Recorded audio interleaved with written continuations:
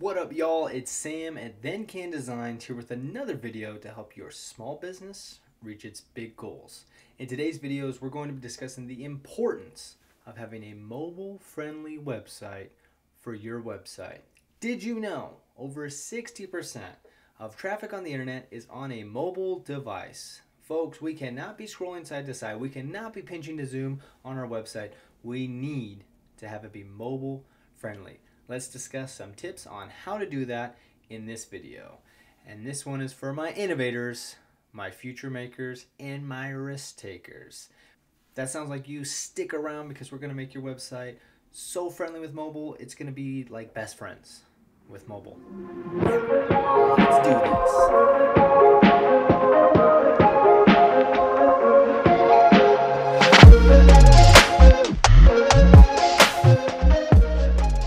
Before we get started, just a quick apologies. My Mac decided to die.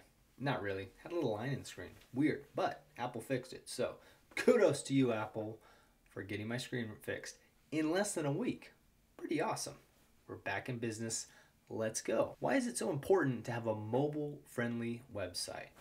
Well, it should seem obvious, right? When we go to most websites nowadays, it makes sense. They have certain elements that we expect to see when we're on a mobile page.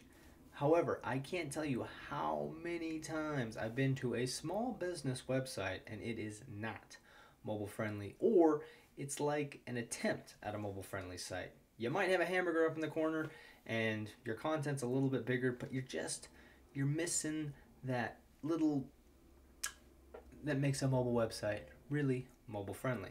Or maybe it's not too responsive. Got a weird screen size? Not quite working out? Yeah, let's talk about it all right now. It's so important to have a mobile-friendly website because so many people are using mobile devices. Think about it. When you look stuff up nowadays, what do you normally start with? Probably your smartphone, maybe even your tablet, and then God forbid, your computer. If your website's not mobile-friendly, you're just missing out on a segment of your target audience.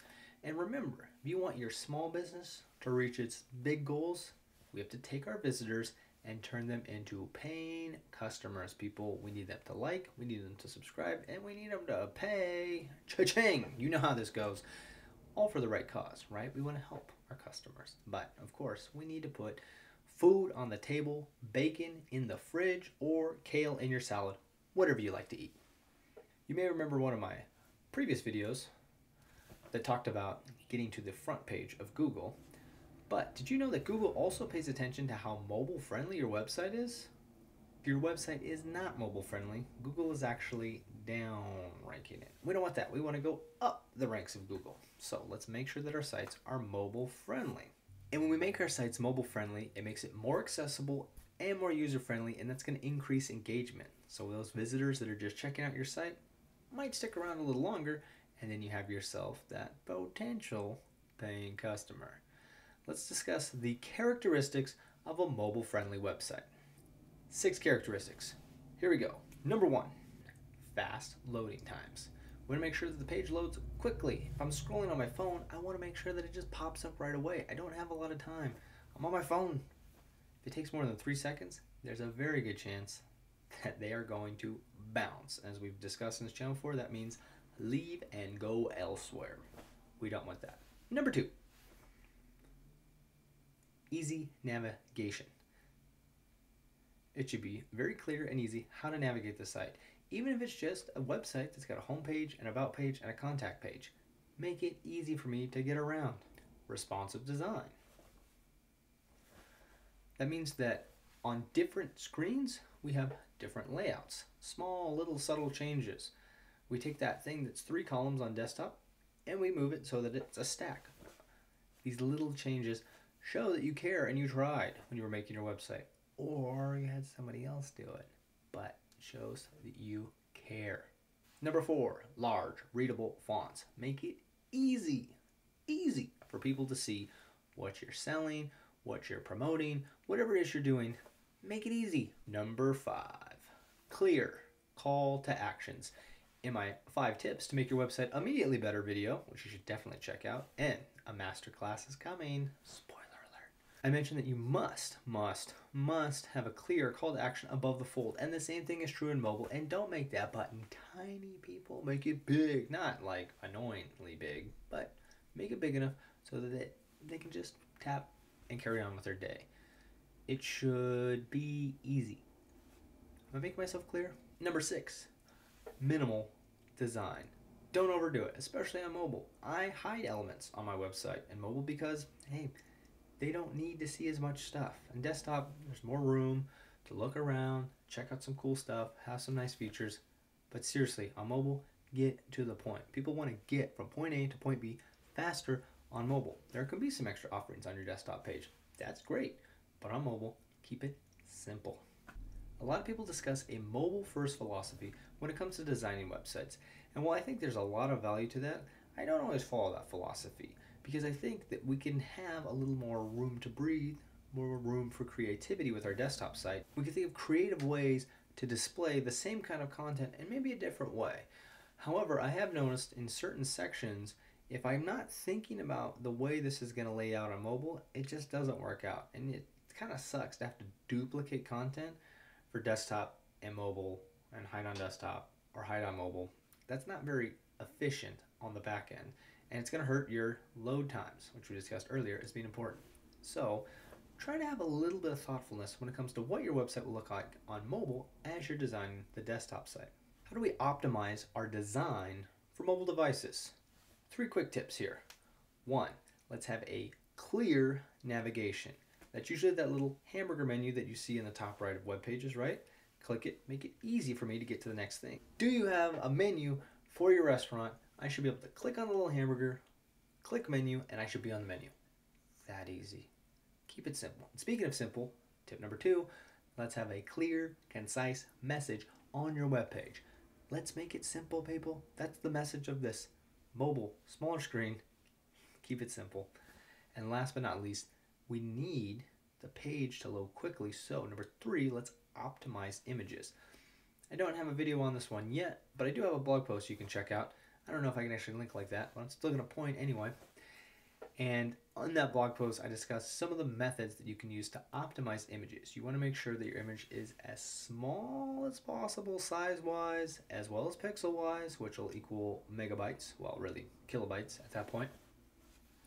And you want to make sure that it still looks good, because you want your website to look good, right?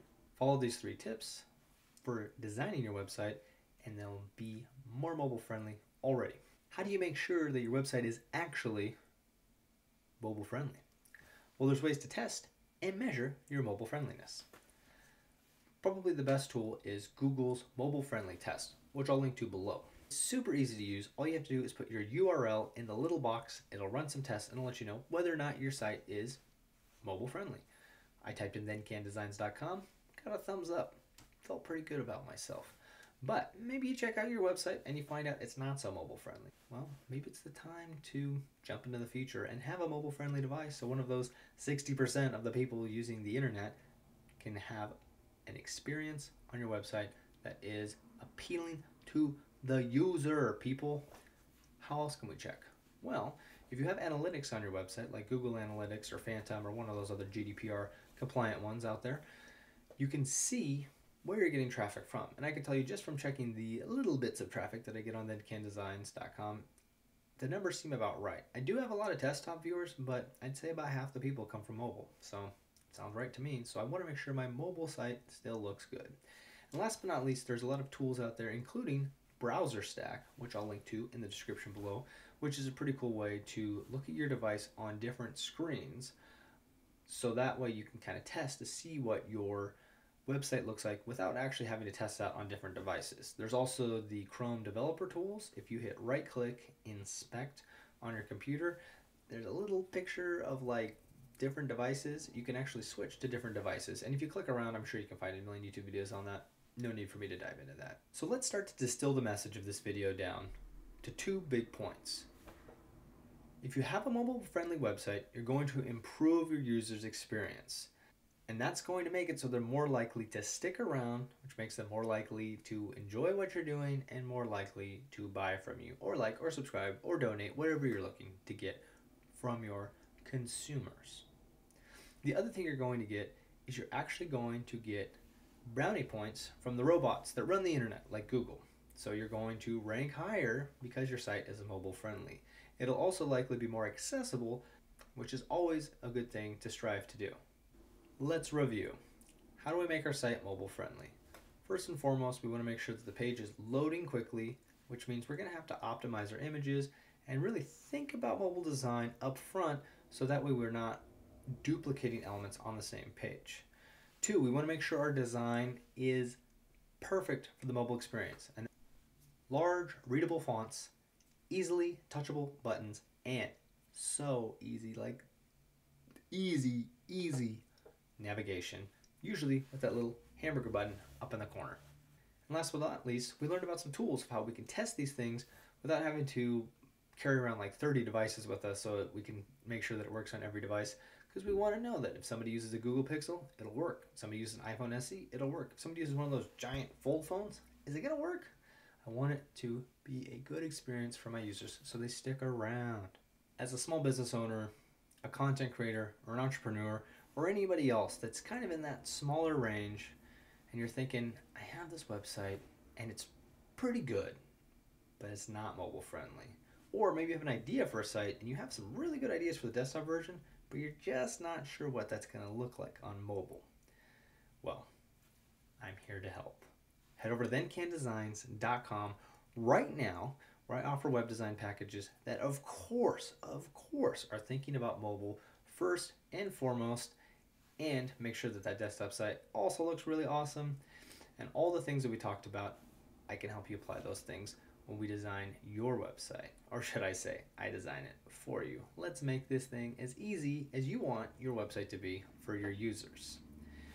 But if you think you got this, well, I hope that this video helped you out, so when you go out into the lands of building up your small business and you make that website and you take that leap, that these tips can help you make your website a little bit more mobile friendly. If you found the video useful, hit that like button below. It only takes a couple seconds, people. And if you want to see more videos like this, hit subscribe and the little dinger. That way you're notified the next time I put a video, which hopefully won't be so long because my Mac's working again. And if you have any ideas for future videos or any feedback on this video in particular, head down to the comments. I'll be sure to comment on them as soon as I see that. All right, y'all, let's make those websites mobile friendly. In fact, let's make our websites best friends with the mobile lands, because remember, over half of internet users are using their mobile devices, so you don't want to miss that sector if you want your small business to reach its big goals. Until next time.